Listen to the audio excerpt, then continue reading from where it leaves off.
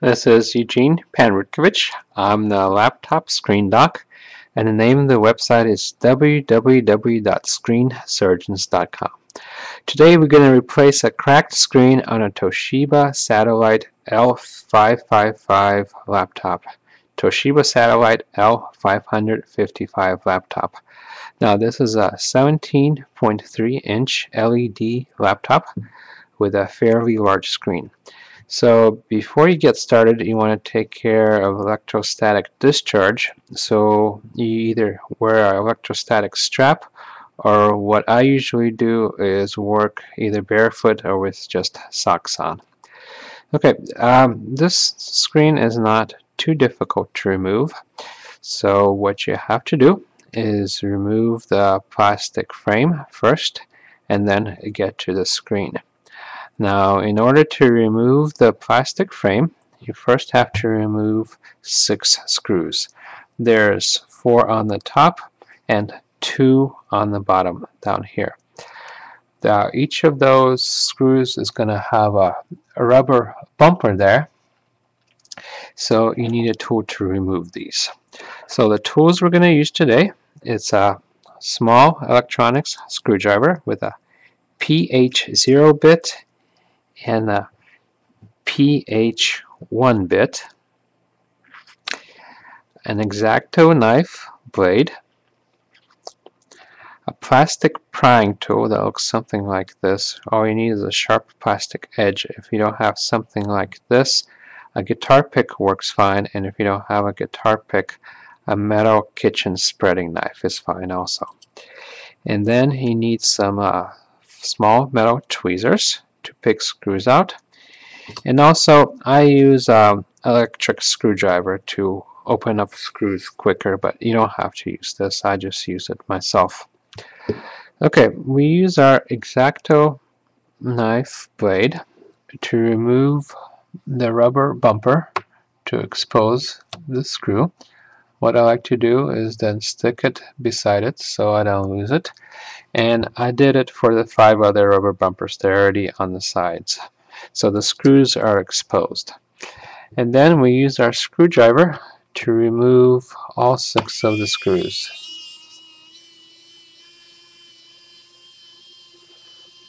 Okay, what I like to do with the screws is keep them in separate bunches. So the screws for the plastic frame are going to be in separate bunches, and the screws that hold the screen in is going to be in a separate bunch. And that's 3. Let's switch hands so that we can see the work.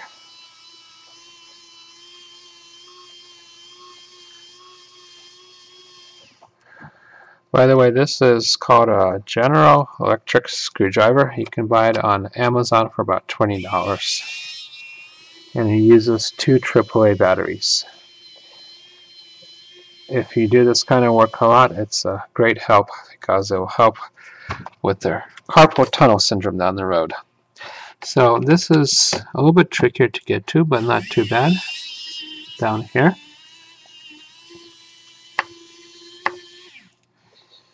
Okay, and one last screw down here. When you first open them, your first turn has to be pretty strong so you don't strip the screw. Okay, so we removed all 6 of the screws, and now we're going to remove the plastic frame. So what I like to do from this is try several approaches. The first approach I try is to grab from the screen side and use my fingers to reach underneath and pop open the frame.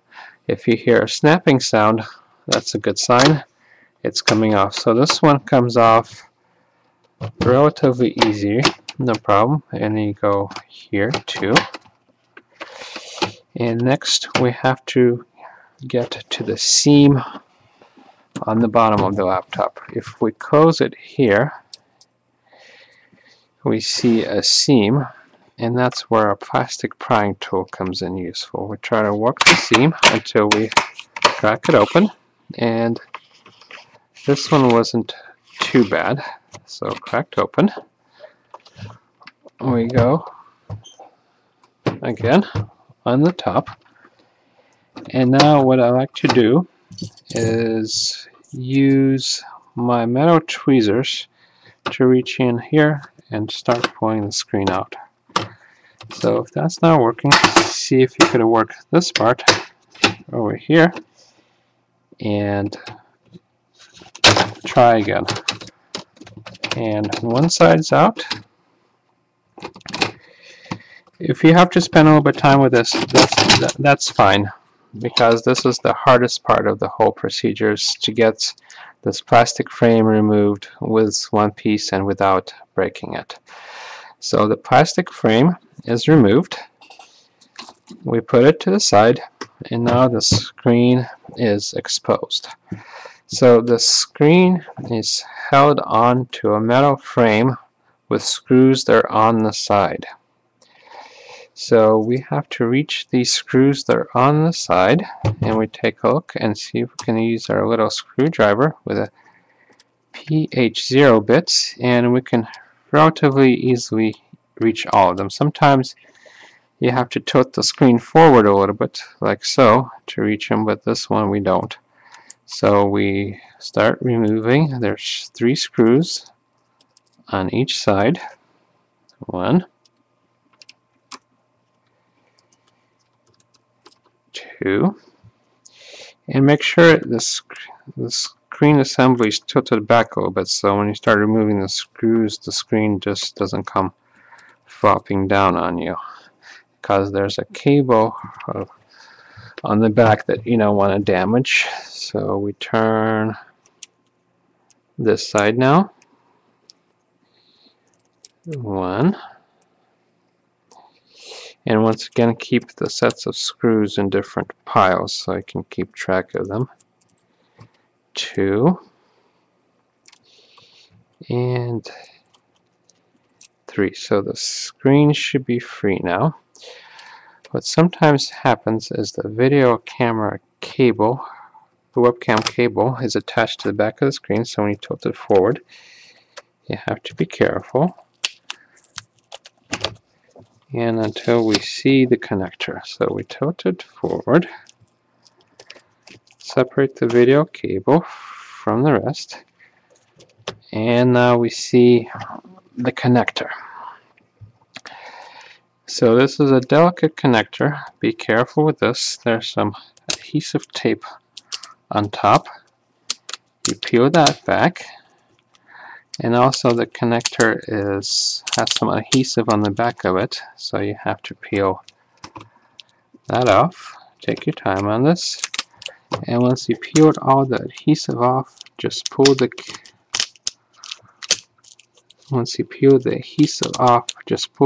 connector back. It just pulls back and it's done. Okay, so the screen is removed.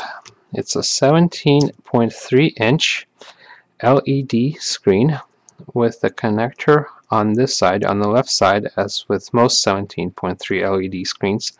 Sometimes HP laptops are going to have a connector on this side, but this is a Toshiba laptop, so it's here.